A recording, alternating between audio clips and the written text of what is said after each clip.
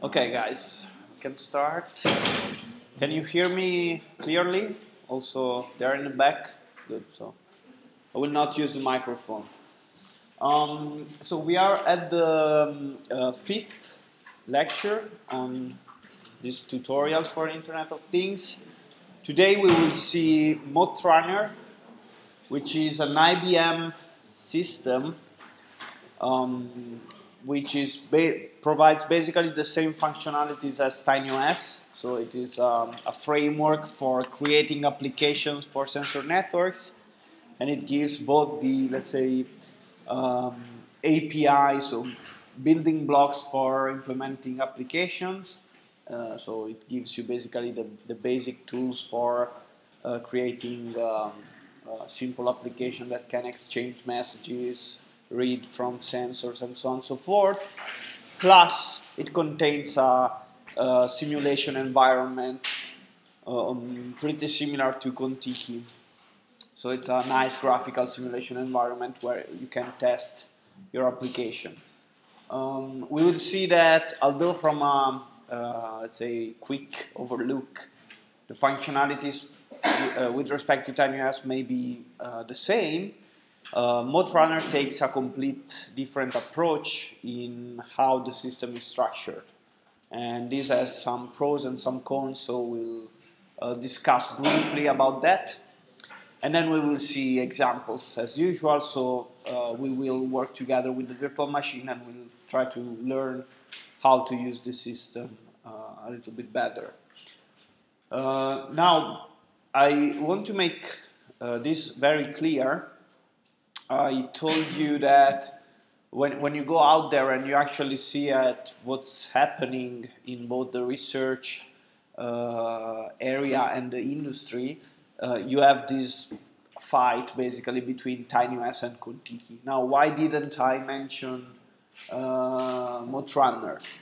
Well, because MoteRunner, although it is from IBM, so from a, let's say, giant in software development, it is not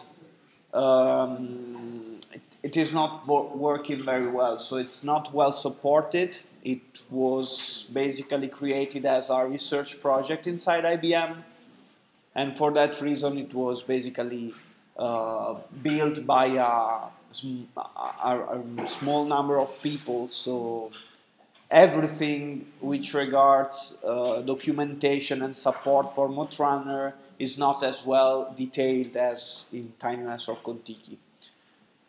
It is still in beta version, as we will see. That means that it has issues, okay? And for all these reasons is generally not used for let's say research purposes or commercial application. But it's good to have a look at it because it starts by, let's say, taking a different approach with respect to TinyOS in how the operating system works and how the applications are managed, and it's worthwhile to look at it briefly. Questions so far on the topics that we have already seen? No? Regarding projects, I've been a little bit busy this week, but I have already, let's say, starting putting up together a document and expect it to be online for the end of this week, okay? There are 3 projects basically that you can choose. Of course, you can propose one of your choice. I mean, you don't have to stick with the one I propose. And these 3 projects will be one on smart bracelet for monitoring children. Okay, so basically you are requested to simulate the operation mode of these smart bracelets. One will be about nearest neighbor search in a sensor network. So basically performing a query on a database which is not centrally stored, but it's distributed among different sensors. And the third one will be about collecting data with ThinkSpeak and analyzing this data with ThinkSpeak. Okay, so 3 different projects which basically reflect the things that we have seen during the lectures. Okay, so, well, I'll send an email to everyone when the document is online, so you can go and check. Okay, so let's start with IBM. Again, I'm sort of repeating myself, but IBM MoteRunner is both an operating system for wireless sensor nodes, okay? So it's a software that can be installed on the hardware that we have seen, so these Telos B nodes, Iris node, and so on and so forth.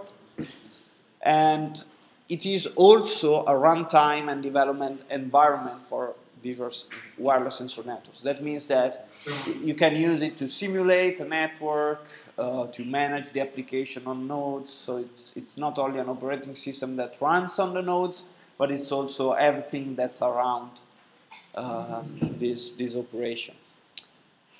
Now, the current status, if I'm not wrong, should be beta 17. Okay, so if you go on the website and you check what's the latest downloadable version, should be beta 17. You know what a beta version is, right?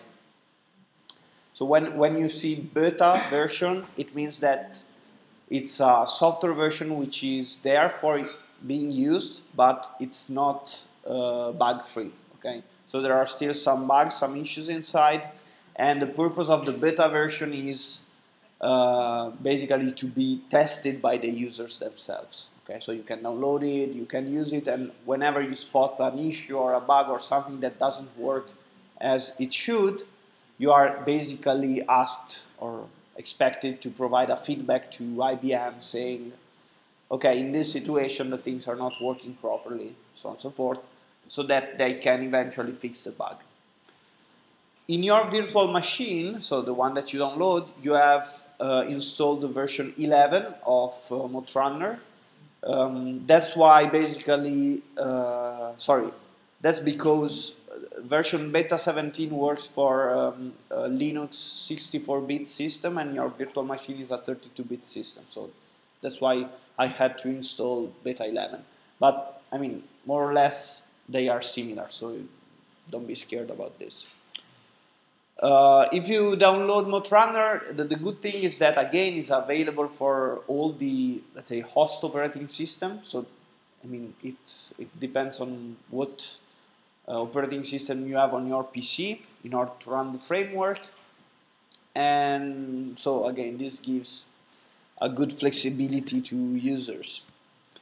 Let's see some of the key features of MoteRunner so that we can start understanding what are the differences already with respect to TinyOS that we have seen so far. So the first big difference that we have is in the programming language. So the language that we use for writing application. We have seen that in TinyOS we used NESC, okay, which is a dialect of C. So basically it's C programming language with some differences in how we create the application, because we have configuration, module, and so on and so forth. But the actual code that then we write is C.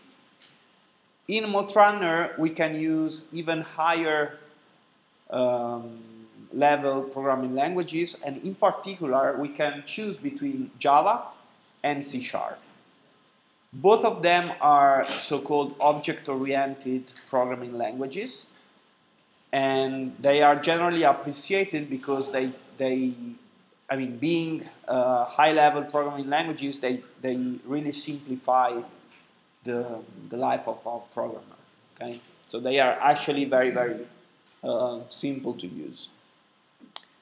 For what concern the hardware requirements, that is, what kind of platform you need to run MoteRunner once deployed on a sensor, we have, let's say, the same requirements as TinyOS. So we need at least 8 kilobytes of RAM in this case to store all the variables for the operating system, and at least 64 kilobytes of flash memory to store the executables. And I mean, given these requirements, there's a limited set of supported platform. I have listed here some. Well, not that meaningful to you since you will mostly simulate this, so you don't actually need any hardware. Of course, you can simulate the code on modes, so we will see that again. Like TinyOS, we can use the same code that we have written for nodes for simulation, so we don't need to change it or to do particular adjustments for performing the simulation. And of course, the simulation is good, for the same reasons as we have seen in TinyOS, so for debugging purposes, testing purposes, and analysis purposes. So one good feature of the MoteRunner simulation environment is that it gives you the possibility of keeping track of the energy consumption of a mode. So it has, let's say, a model of energy consumption that is tracked throughout the simulation. So you can, again, for example, compare different implementations and see which one is the most energy efficient. All these features, of course, give MoteRunner these characteristics, so portability, scalability, and efficiency. Now, when you read these three words, you always have to be a little bit, let's say, skeptical about them, because everyone which is providing an operating system for sensor network will claim that its operating system is portable, scalable, and efficient. Okay, so actually, I'm reporting here what's on the white paper of MoteRunner, that is the advertising paper of MoteRunner, but I'm not sure about this characteristic, mainly because since MoteRunner is not used a lot in real deployment, that's really a small history to base one's conclusion on. Okay, so they claim that MoteRunner is good. Now, one thing that we have to understand is that from scratch, let's say, since from the beginning, MoteRunner was designed in a completely different way with respect to TinyOS, okay, compared to TinyOS. We have seen that TinyOS, it's basically an operating system that already provides functionalities, but it's in some sense glued together with the application that it runs. So the developer, whenever it's running an application, or better, whenever it's programming an application, it will decide directly at compile time what part of the operating system to include in its application or not. So by selecting proper components and interfaces, we can build an application starting from scratch. So for example, if in TinyOS our application doesn't need, I don't know, sensor readings, we will not include the component which is related for sensor reading. And by not including it, we will save, let's say, memory, we will save resources for computation energy and so on. Okay, so the logic that is behind TinyOS is to include only what you need, okay, in order to be as efficient as possible. Conversely, MoteRunner takes a different approach which is more similar to the operating system that run on our laptops and PCs. So the idea is to have, let's say, this is the hardware, okay? On top of the hardware, we have a very, very small abstraction layer which is written in C and which basically gives access to all the hardware that we have here, using LEDs, using the radio, sensing, so making measurements on the sensors. And this is always present. And what is always present also are these three components, which are the virtual machine, which is basically the operating system itself. So it's a process that always runs on a sensor node, okay? And this is the first difference with respect to TinyOS. Then we have the runtime library, which again is basically an API, so a set of functions that the user application can call in order to use the hardware abstraction layer, and we will see them. So it's basically how to use the radio, how to use the LEDs, and so on and so forth. And then we have the 8.2.15.4 layer, which is basically the set of functions that you can use in order to manipulate packets, transmit packets, and receive packets. So everything that is related to message transmission and reception here. Okay, so we see here the difference with respect to TinyOS. In TinyOS, you, let's say, build the application by picking only those parts of the operating system that you need. So it's a strongly application-driven design, let's say. While here, you have already something which can be used, and these parts are always running on the sensor node. And on top of them, so in the basically last layer of this graph, you deploy your application. And generally, your application is either an application, a standalone application, or an application which is run on top of some network stack. Okay, MoteRunner already gives some primitives for network protocols. Okay, we will see basically only the very, very top layer of this stack. Okay, so what we will see, and generally what developers use, is only the last layer. So what they do is basically they write Java or C# code, depending on what they prefer. And this Java and C# code use the application, basically the functions that are provided by all these modules, okay? These modules run on top of the virtual machine, which then access the hardware abstraction layer and basically translates the high-level functions into low-level command for the hardware abstraction layer. But the main difference here is that you have this module here, the virtual machine, which is always present and running on a sensor node. Now you may ask, is this really energy efficient, having a process which continuously runs on a sensor node? Well, the guys at IBM say yes. So they say that by using this virtual machine, they can control exactly what's happening on a sensor node.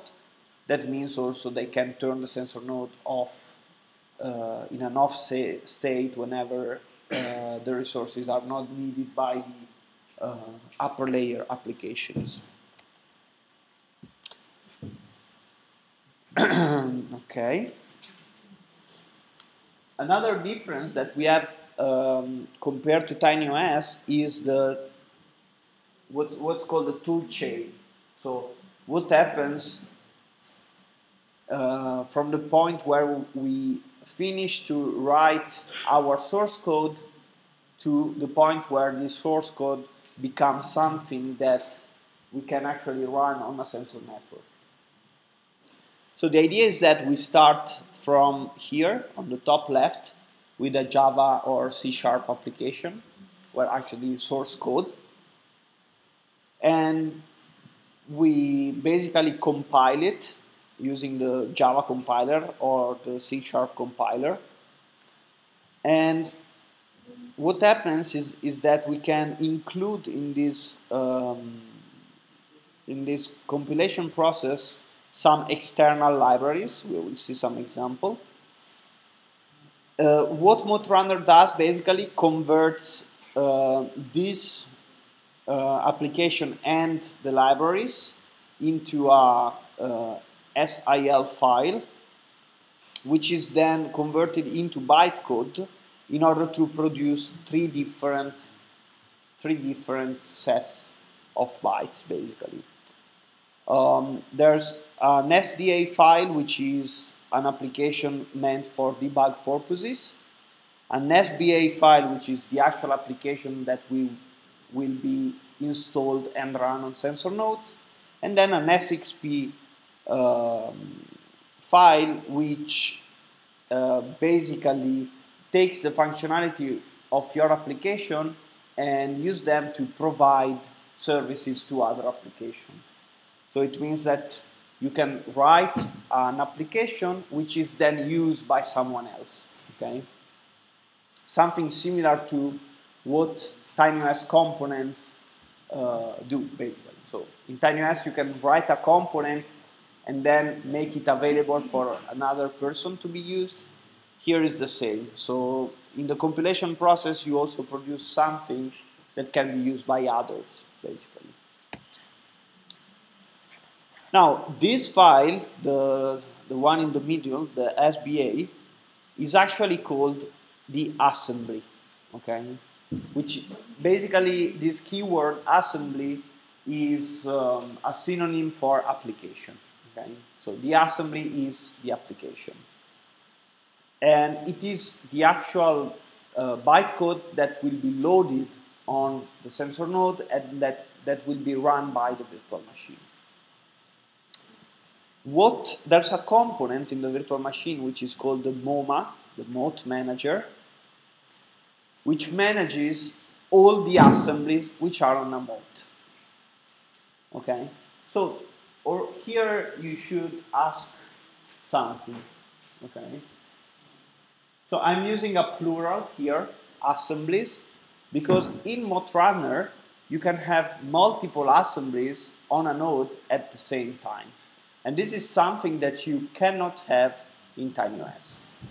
So in TinyOS, since the process of creating the application is completely application driven, it means that you create an application, you install it on a sensor node, and that's it. So a sensor node can run only one application at a time. In MoteRunner, this is kind of different because you have the virtual machine which is always running, and the virtual machine takes care of executing the assemblies that are loaded on top of it. So that means that you can also load multiple assemblies as long as you have room for them, of course. And it's the Mote Manager, MoMA, that will manage how to run these assemblies. Okay? That means that they can also be run simultaneously, for example. Of course, in order to store these assemblies, you have to need enough memory. And in fact, these assemblies are stored in the so-called persistent memory, so the flash memory of a node. And they will remain there until they are explicitly deleted by a user. Okay? So we will see how to load multiple assemblies on a node and how to delete them by using the Mote Manager.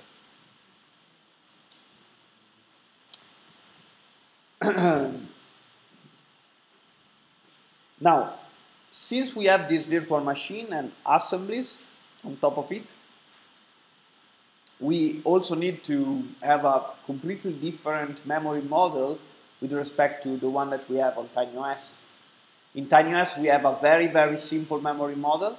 So we have this basically only the stack, and all variables must be declared in the stack.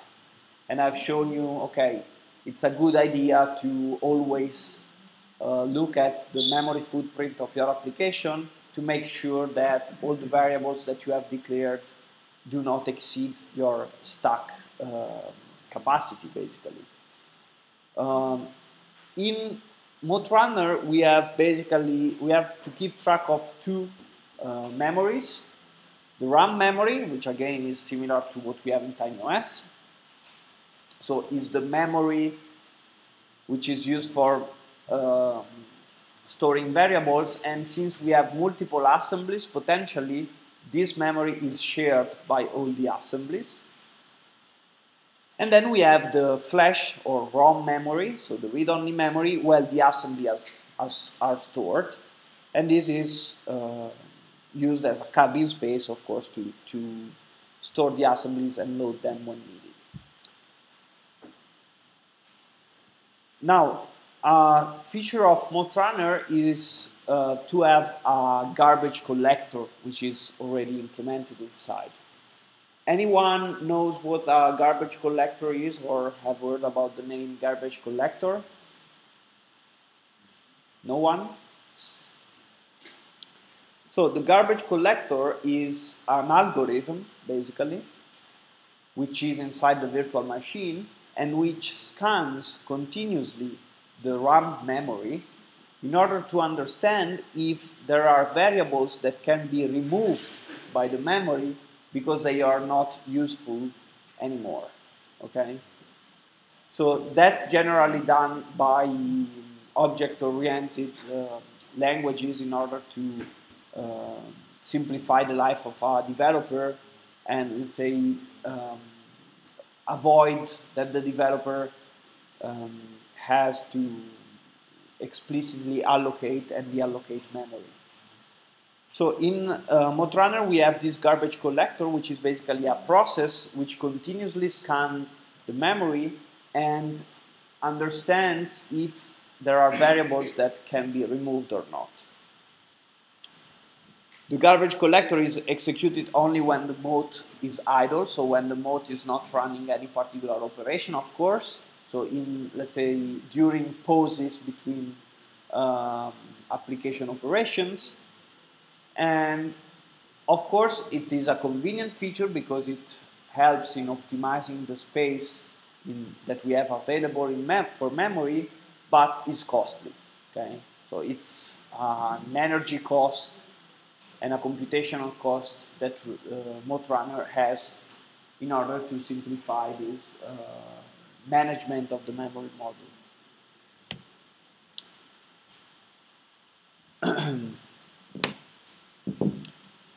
Okay, so we have seen that application in MoteRunner can be written in either Java or C#, and of course there are some limitations. Okay, so we cannot actually take a program written in Java, copy it, and paste it on MoteRunner, and make it run. Okay, we have to make some modifications. In particular, there are some non-supported features, so some features of Java and C# which are not supported in MoteRunner. And these are, for example, the impossibility of using float and double data types. Okay, don't ask me why. This was very strange to me. But what you can use in MoteRunner is basically only integers. That means that every numerical variable in your program must be either quantized or you have to come out with methods for, let's say, use known integer numbers.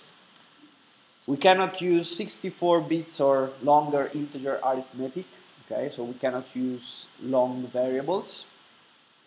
We cannot use multidimensional arrays, that is matrices, because of the memory model of MoteRunner. There are no threads, okay, so each assembly is a single thread.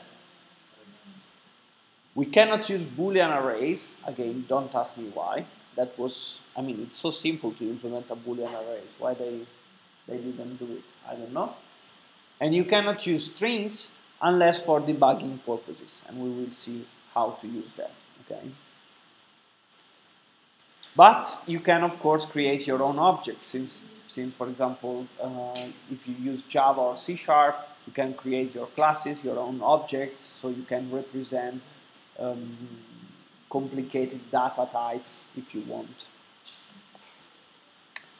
In this slide, I've put a summary of the differences between MoteRunner and TinyOS. Okay, that this can be used as let's say very simple prospect for having an overlook on these differences. So we have the programming language, which is different, minimum number of files to write per an application. We have seen that in TinyOS we have at least 3. Module, the configuration, and the make file, which contains the instruction for compilation, while in MoteRunner we have only one, which is the assembly, and we will see in a short time it. Compilation process in TinyOS is, well, ad hoc. I mean, you have to explicitly inform the compiler that you want to compile for simulation instead of compiling for installation, and you also have to inform the compiler for which platform you want to compile your code. In MoteRunner, you have only one compilation process for everything. Simulation interface, in TinyOS we have TOSSIM, which is a command line interface, so you actually have to write a Python script and then run it in the terminal, and you see the output on the terminal. In MoteRunner we have the graphical user interface. We will see it in a while, so it's more similar to Kuja in that sense. Another convenient feature of the MoteRunner simulation environment is that you can run multiple applications in it, while in TinyOS, if you remember, all nodes in a simulation are forced to run the same application. Okay? And another convenient feature of MoteRunner that TinyOS doesn't have is the real-time mode management.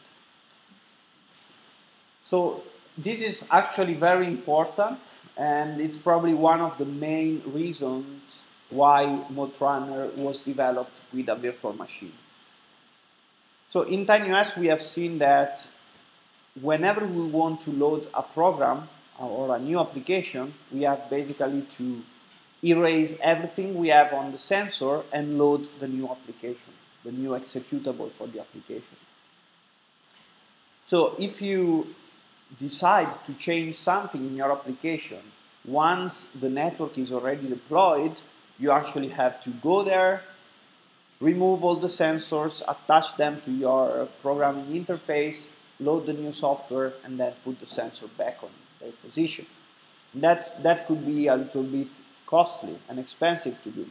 Maybe you have just one parameter to change, and you have to reprogram all the nodes.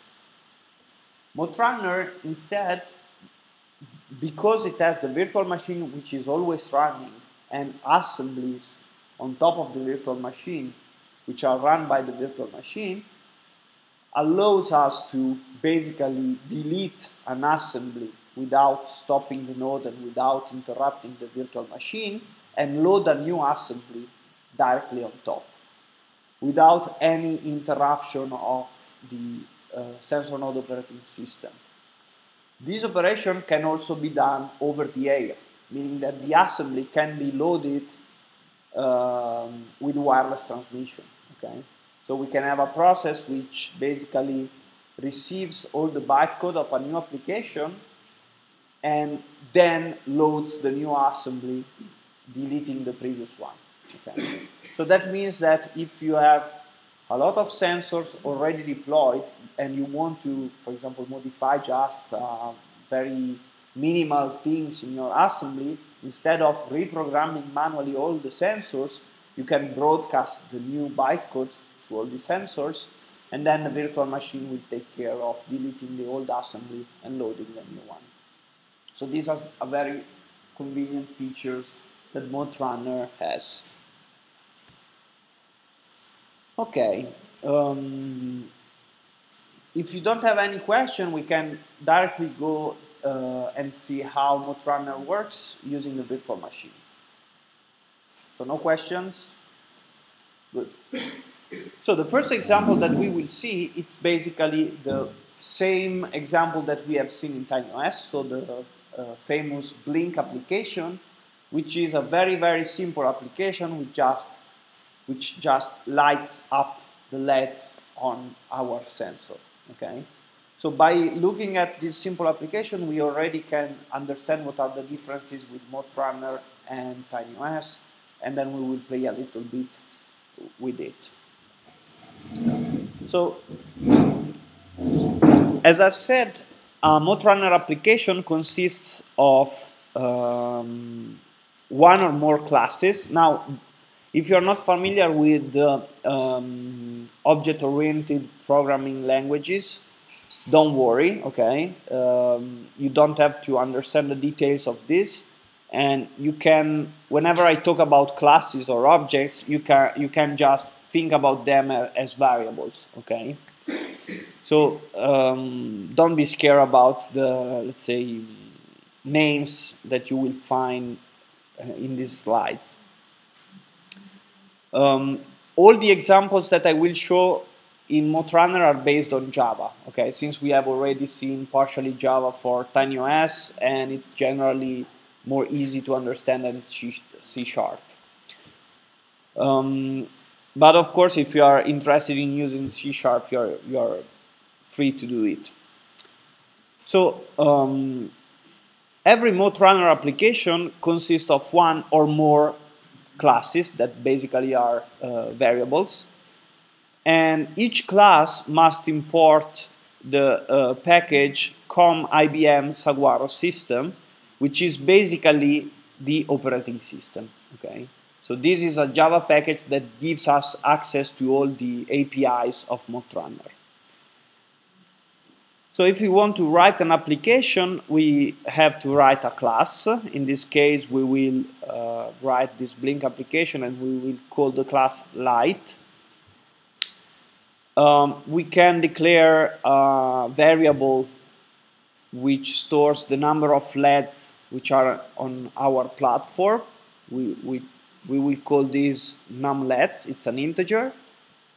And then the application starts right here after this static initializer. So after this keyword, the first line of code after this keyword is actually the first line of code that will be executed by the virtual machine. So what we will do here is first to retrieve how many LEDs our platform has.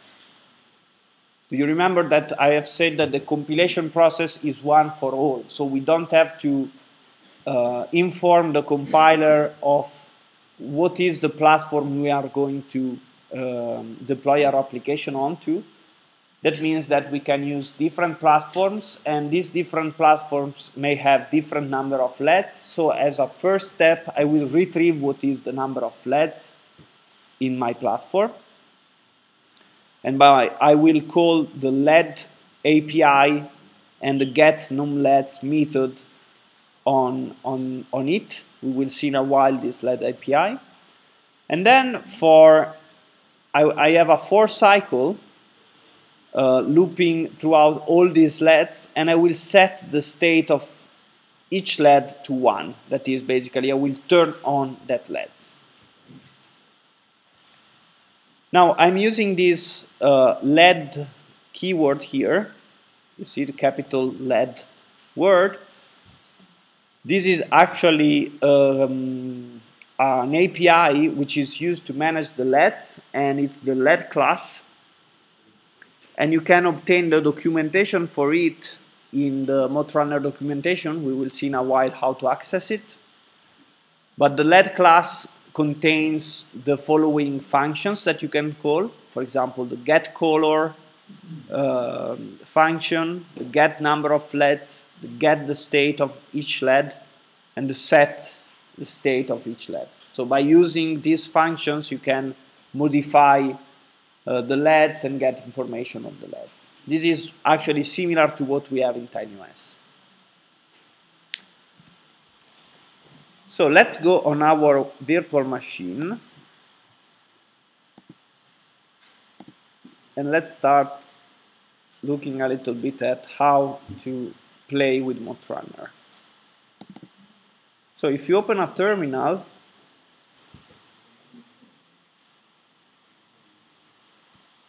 you should have this folder MoteRunner here, so you can access it. And inside MoteRunner, there's a folder which is called examples. And you should have this light example here. So we can access this directory. And inside this directory, you should have this file, light.java, right? So let's open it with gedit, for example. So we see the actual source code. So this is what we have actually. I don't know if maybe you don't have this string here, right? You have it or not? Yes? Okay. Well, ignore it so far. What you should see and what we have seen on the slide is basically this for loop here, okay? So how to set states of each LED. So this is actually the application. So a single Java file that we can then compile and run. Let's see how to compile it. So first of all, we should actually learn how to run MoteRunner, and this can be done by typing mrsh, which stands for MoteRunner shell. So if you type mrsh and then enter, you should see a cursor, which means that MoteRunner was correctly initialized. Another way to understand if MoteRunner was correctly initialized is to go on your browser here on Firefox.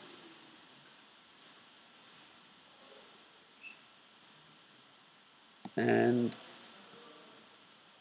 okay, and then on localhost port 5000. So localhost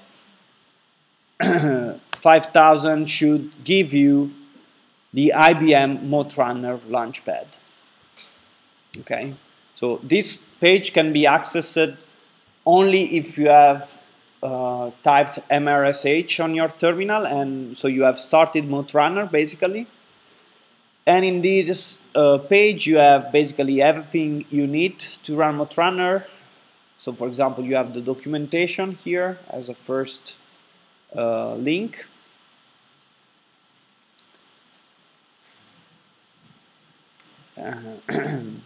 So you have here information on how to install, how to run it. And here on top, you have some links, which is basically the documentation of MoteRunner. If you go on the top right link here, System API,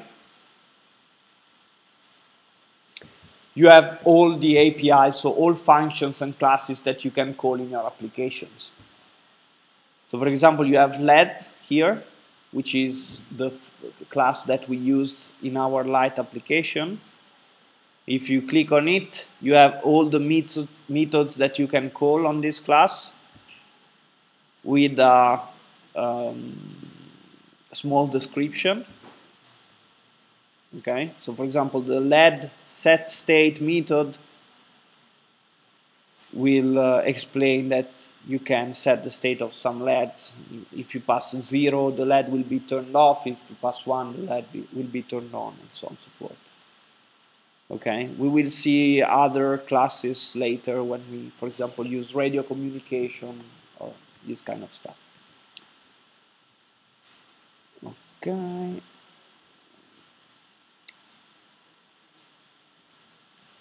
Now, if you stop, so if you type Ctrl+C on your terminal and you exit from the MoteRunner shell, then the browser will say that you have lost the connection to MoteRunner. Okay, so you can access this page only if MoteRunner shell is running.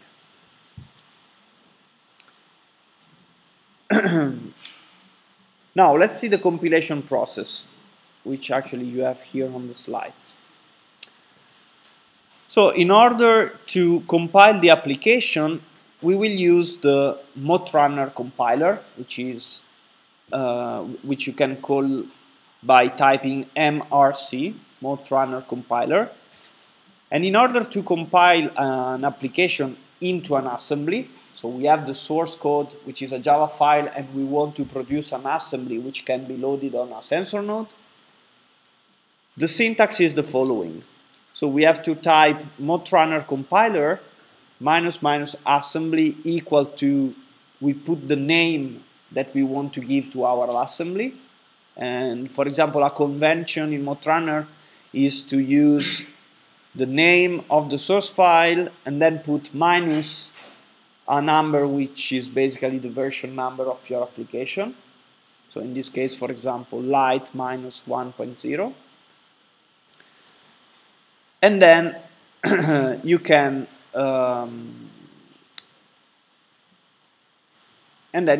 of course pass the source file that must be compiled in order to produce this application. Now, before you do this, let's just comment a couple of lines here. So let's just comment this line. Should be with this, okay? And these lines here and this line here, okay?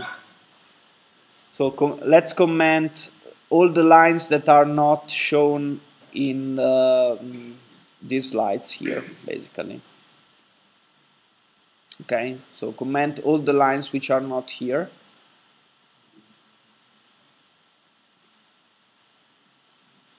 And you can comment by putting a // basically. Let's save this. So if we want to compile, we'll say mrc -- assembly equal to light -1.0, and then we have to pass light.java, which is the source file. Type enter.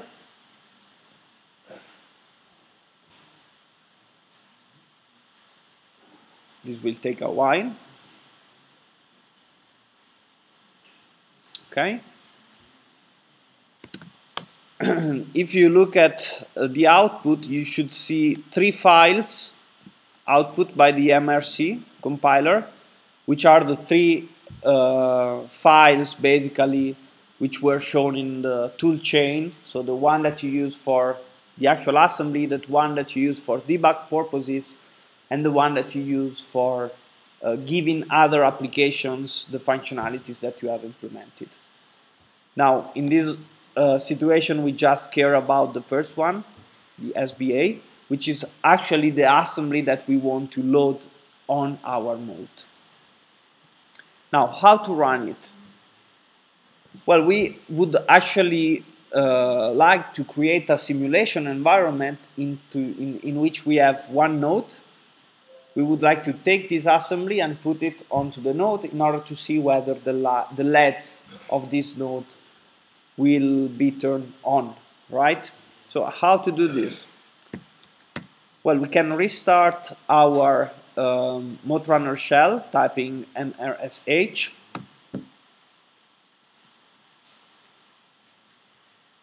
And your browser should become online again. And then we can go down here on the dashboard, so the bottom link in the MoteRunner Launchpad. And the dashboard is actually the simulation environment. So from here you can, let's say, simulate nodes, create different nodes, put assemblies on them, and so on and so forth. So in order to let's say manage this simulation, you can either use the graphical interface that you have here. So for example, you can create a mode from here, put assemblies, load assemblies on the node directly from here, or similarly you can use the terminal in order to create modes and manage the assemblies on top of the mode. So if you want, for example, to create a mode, you can type mode -create in the terminal, and Mote will appear here, okay, in your dashboard. So if you go with your mouse pointer on the Mote and you stay a little while on it, you will see what are the assemblies which are now on the Mote, okay, which are already loaded on the Mote. And in this case, we have two assemblies. One is the Saguaro system, which is actually the virtual machine, and the other one is an Iris system, which basically contains the hardware abstraction layer for the particular Mote that you have created. Okay. So whenever you create nodes of different types, you may have a different assembly loaded on top, which of course gives the functionalities of the particular hardware. When you type mode create, you can also inform the simulation of, for example, parameters of your node, such as the name, the address, the position in space, and so on and so forth. Okay. There's an help that you can use in order to understand what kind of parameters you can pass to this simulation. Then if you want to load an assembly on top of a node, again you can do this either from the graphical user interface or from the terminal.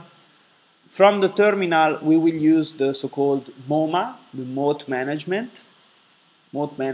actually, which I have told you is the application that controls which assemblies should be loaded onto each node and which assembly should be run.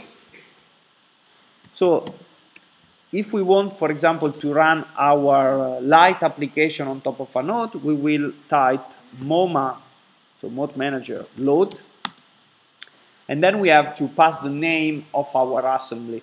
So in this case is light -1.0.sba. Okay, so if I type enter now, this application will be loaded on top of the node, and we should see that the 3 LEDs of the node will be turned on, okay, because this is what the application does. So I'll type enter, and in fact the 3 LEDs are on now. Oops, what did I do? Close? Okay. So you see that the 3 LEDs are now on, okay? And we also see that we have our light assembly now loaded on top of this mode.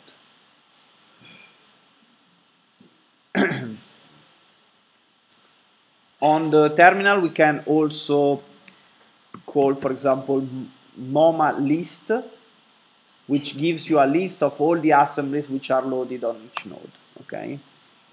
So for example, if we type MoMA list, we have our Mote.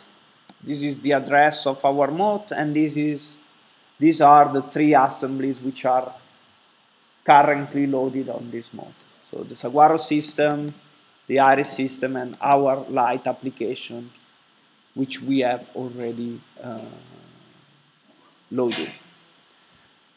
We can also delete assemblies from a node. For example, we can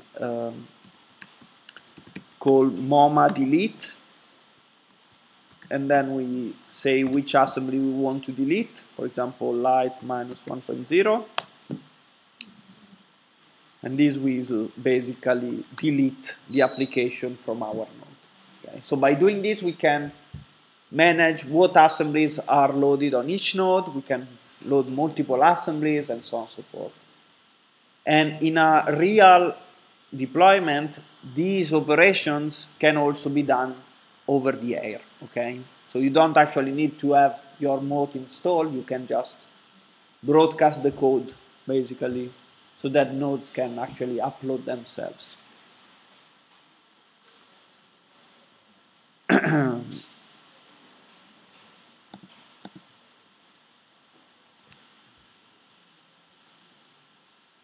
Okay, so this was a very simple application. What we have to look now, actually a little bit quickly, is how to use all other functionalities that MoteRunner gives us. So in particular how to use timers, how to use the radio, and how to log messages. So basically the same things that we have seen in TinyOS, we will see them now in MoteRunner. So of course we would like to have timers, okay, same functionality that we had in TinyOS in order to trigger periodical functionalities. And of course MoteRunner gives you the possibility of using timers, and again this is done through an API that you can call, okay.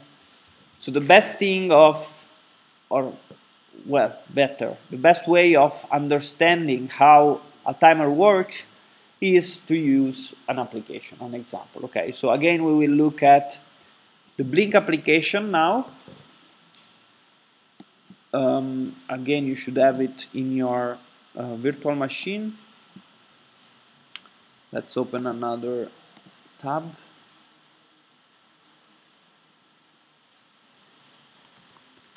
You should have here in the examples folder the Blink folder.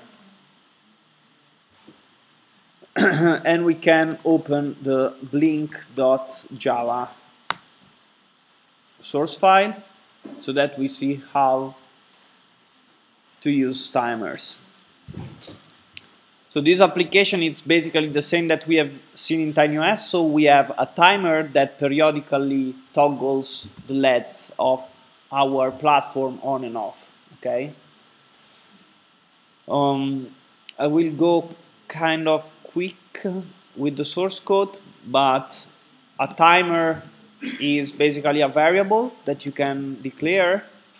You have to declare the interval or the period of this timer, so how often this timer fires.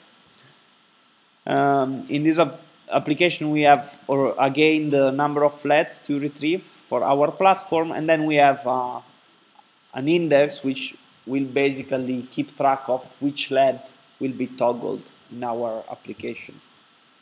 So let's see what the application does. So it starts with LED 0, so the index at the beginning is 0. We get the number of LEDs that we have in our platform, and then we create a new timer simply by calling the constructor new on the timer class. Then we call this function all LEDs off, which is here. So it's basically a for loop that loops on all the LEDs and set the state of all LEDs to 0. So basically this function resets all the LEDs depending on their previous state. And here is basically how you link the timer to a function to be executed each time the timer fires. So you set this callback, which is basically a pointer to a function which must be executed each time the timer fires, and you declare here what is the function that should be executed. Okay. In our case is the function blink on the blink class, which is the actual class that I am creating here. So the function blink does the following. Okay, it's here. So the function blink basically look at the state of the IDX LED. If it's 1, it will turn it to 0. If it's 0, it will turn it to 1. So it's basically a toggling of the LED. And then it will increment the ID of the LED for the next timer firing event. Okay. And then finally it will set the new point in the future at which the timer should fire. Again, this is a little difference with respect to TinyOS. In TinyOS, we could directly call the timer periodic function by setting the period of these firing events. In MoteRunner, each time the timer fires, we have to basically reset it and basically start another timer that will fire at a predefined interval. Okay, so this is the function that is executed each time the timer fires, and finally what we have to do is to start the timer. So this is done here. Then there are other functions which can be also ignored. So for example, this one says set a system info callback. So each time something happens on a system level, meaning that, for example, you reset the node or an assembly is deleted and so on and so forth, there's a sysinfo, so basically, or you reset of all LEDs each time there's something happens on a system level. Not important, actually. So this example shows you how to create a timer and how to link a function with this timer so that you can execute something whenever the timer fires.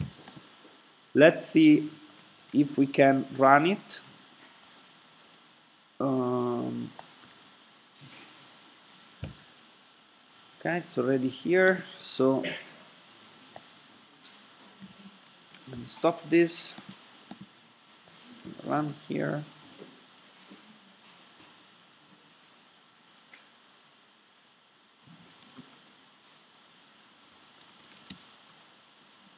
Create one node, and then I load this executable. Oops. Okay, I've loaded the executable, and as you see, the LEDs here are blinking every second or 2 seconds, I don't remember.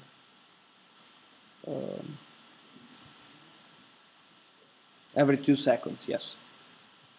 So we can track our application on the simulation interface, graphical user interface.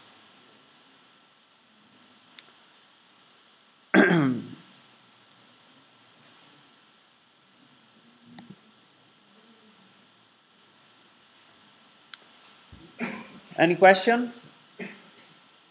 Okay. Now, we have seen how to use the timers. What we would like to do is also to send messages, okay? So to use the radio actually to transmit messages between different nodes. And of course, this is possible with MoteRunner through the radio class API. Okay, so we can use an object which basically gives us access to the radio. We can modify packets, we can transmit packets and receive packets and so on and so forth. Now, there are a couple of differences here with respect to TinyOS. If you remember, TinyOS has the active message abstraction, which is basically a component that you can use in order to easily modify packets, to set the source address and destination address of these packets and so on and so forth. MoteRunner doesn't have such a nice abstraction. That means that we actually have to create our packets by scratch, basically, from scratch. So it means that we have to create packets according to the 8.2.15.4 standard and be actually pay a lot of attention of all the fields of the of each packet, basically. So if you remember, you have probably seen this during lectures with Professor Cesana. This is the frame layout of an 8.2.15.4 packet. So we have the header, which is composed by these fields, okay? The frame control field, the frame control address, sequence number, destination network, destination address, source network, source address, and then optional fields before the actual payload, which contains the data. And based on the frame control address value, you can use either short addresses or long addresses. This depends on what you want to do in your application. So that means that in MoteRunner, each mote is identified by 3 addresses. Okay? We have a 16-bit personal area network identifiers, which identifies the network of the node. Then we have a 64-bit extended address, which is basically the physical address of each node, and it's called the extended address. And then optionally we can use this 16-bit short address, which is basically derived from the extended address. And again, it's an identifier of the node and can be used in those situations in which you want, for example, to save some bits in your messages. Okay. Of course, you can use the short address only if there are no ambiguities with other nodes' addresses, basically. Okay.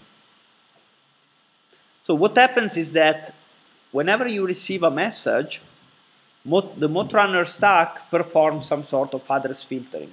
Okay. So basing on the address of your mote and on the destination address which is contained in the message that you receive, the message will be accepted or not. Okay.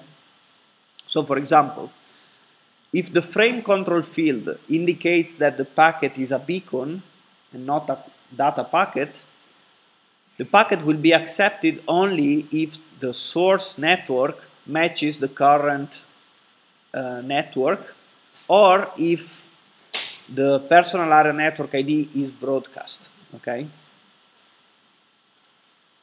So either if you are in the same network of who is transmitting the beacon, or if the beacon is intended for all networks. If the frame control address field indicates that the presence of destination addresses, so in your header, then the current PAN ID must match the destination PAN address, or the destination PAN address should be broadcast, or the destination address must match the mote's address, or it could be broadcast. Okay. So depending on the combination of addresses that you have in your packet and the value of the frame control address field, your packet will be received or not. And this is actually very, very tricky when you want your application to work. Okay, you cannot just create a packet and hope that it will be received. You have to put the proper values in the field, okay, according to the 8.2.15.4 protocol. There are already some examples, of course, that we can start with, so you don't have to learn all the protocol. These are the most frequently used methods of the radio class. So we can start the reception mode and stop the reception mode in order to listen to the radio channel for incoming packets. We can use this function for transmitting a packet, and of course we have to pass the packet that we want to transmit to this function, and as we will see, a packet is nothing but a vector of bytes.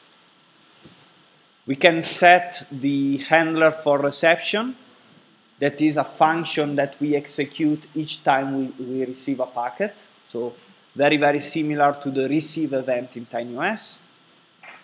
We can open and close the radio interface, set the channel of the radio interface, so the radio channel on which we want to receive or transmit packets, and we may set the short address of our node if we want to use short addresses. Again, there's nothing better than actually looking at an example in order to understand how this works. Okay. So we have the radio count examples in the MoteRunner folder, which is again very, very similar to the radio count to LEDs example in TinyOS. So one node will transmit a number in broadcast or to another node, and upon reception of this message, the receiving node will show on the LEDs the code of the counter which is inside the message. So let's look at the application. We can stop this. So radio count, and let's open the radio count.java.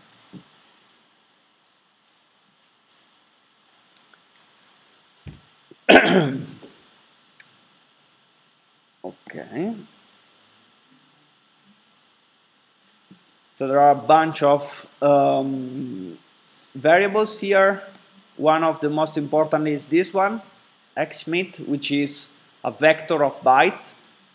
Okay, and it will actually contain our packet that we want to transmit. Okay, so a packet is basically a sequence of bytes. This is another important variable, and it's the radio variable, which is basically the object that you use in order to transmit and receive messages. So the first thing that we do is to create the radio object and to open it. This is the default way of opening the radio. If you're interested on how these work, you can of course go here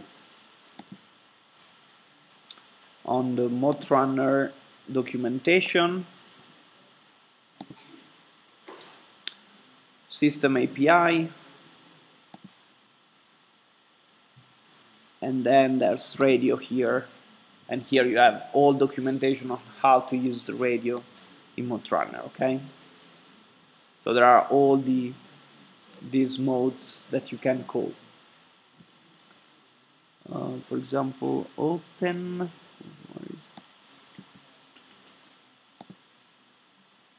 I was trying to get here.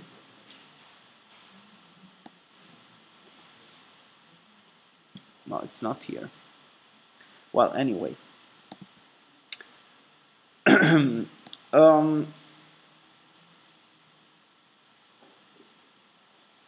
So something that you can do, for example, is to set what is the network address, okay, that you want to use in order to check, to include this address into the messages to be transmitted.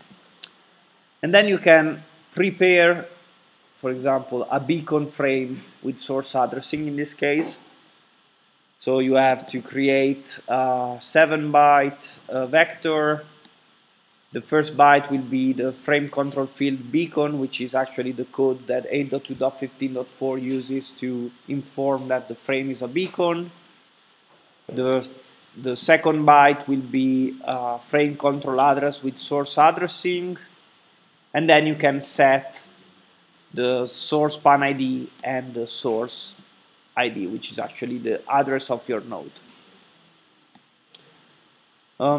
This is similar to what we have done for timers, so we can link the reception event with a function to be executed each time a message is received on the radio. And in this case, we will call the onRxPDU function, which is defined here. And what this function does, it's basically, it reads the message which is received, and it sets the states of the LEDs according to the value which is inside our message, basically. And similarly, we can set a timer for transmission and link this timer to this function periodic send, which will take care of transmitting packets. So if we look at the periodic send function, what it does, it increments a counter, it puts the value of the counter inside the message, and then it calls the radio transmit methods for transmitting the message. So you can look at these examples in order to understand how to run an example for radio communication. We can test it, so we can close this, start MoteRunner shell, create a mode. It's here. Create another mode.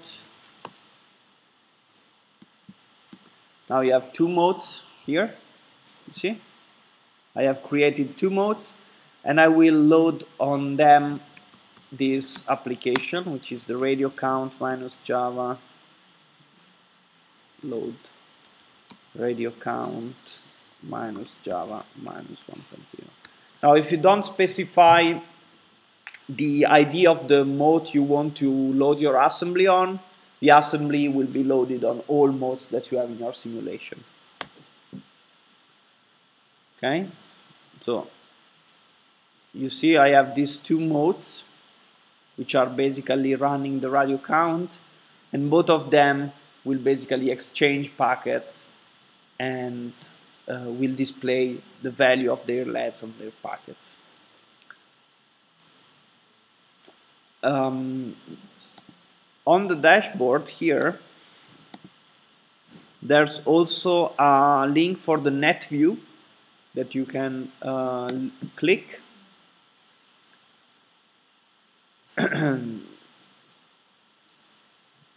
And this basically gives access to the physical network view in a way similar to Contiki. So you have your two nodes basically, which are well, I didn't specify the position of these two nodes, so they are basically overlapping in space. But each time a packet is transmitted, you see basically the content of the packet here, together with some information on the node, such as, for example, the RSSI received, so the received signal strength of the node and other information. So this could be used for simulation. Let's see if I can move one node, node information.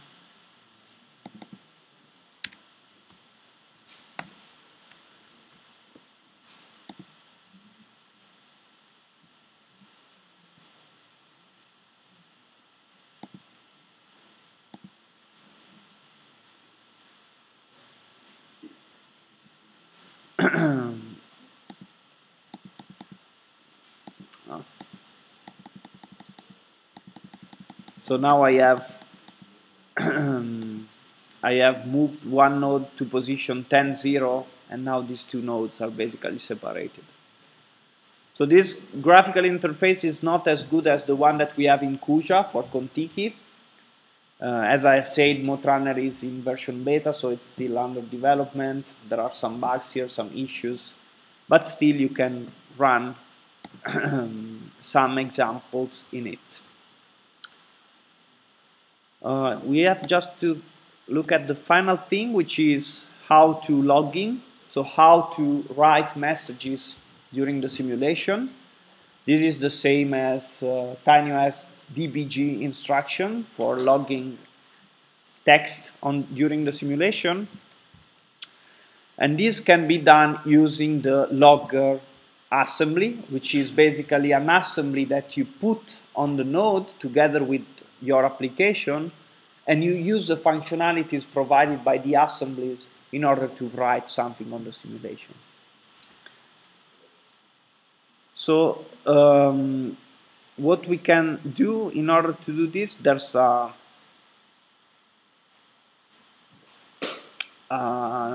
let's say an instruction list on how to do this. The best way is to recompile the light application. So we can stop this.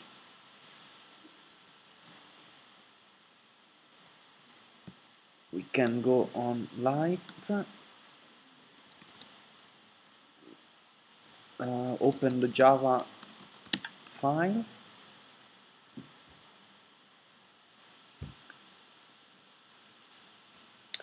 Okay, let me uncomment this instruction.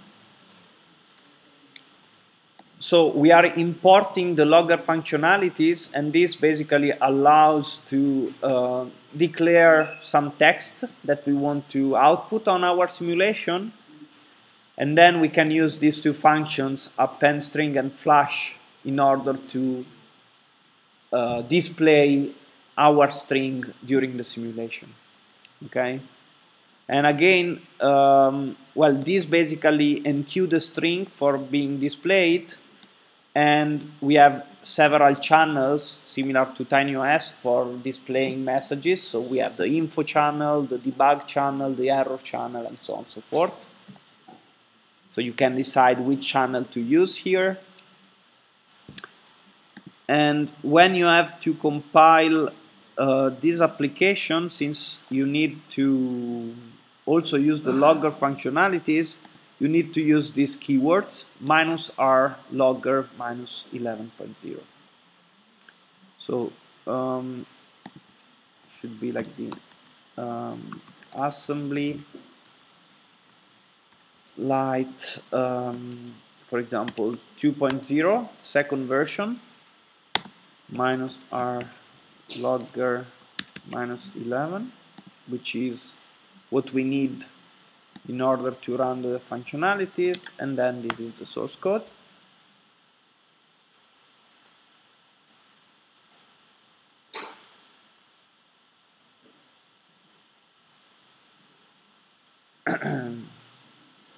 Okay.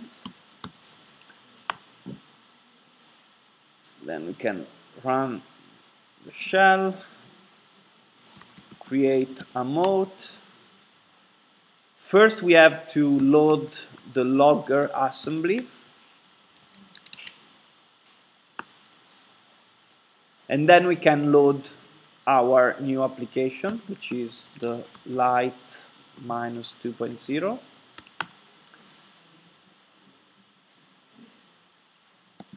So we have all the LEDs which are now on, and if we go here on on console, we see basically the outputs of our node. So in this case, hello IoT world, which is the message which we have written on our application. You also have here other messages which are coming from the virtual machine. So for example, starting the garbage collector, virtual machine preempted, virtual machine resume. So you have all messages which are coming from all assemblies which are on your application. That's why we don't see only our string, but also other messages.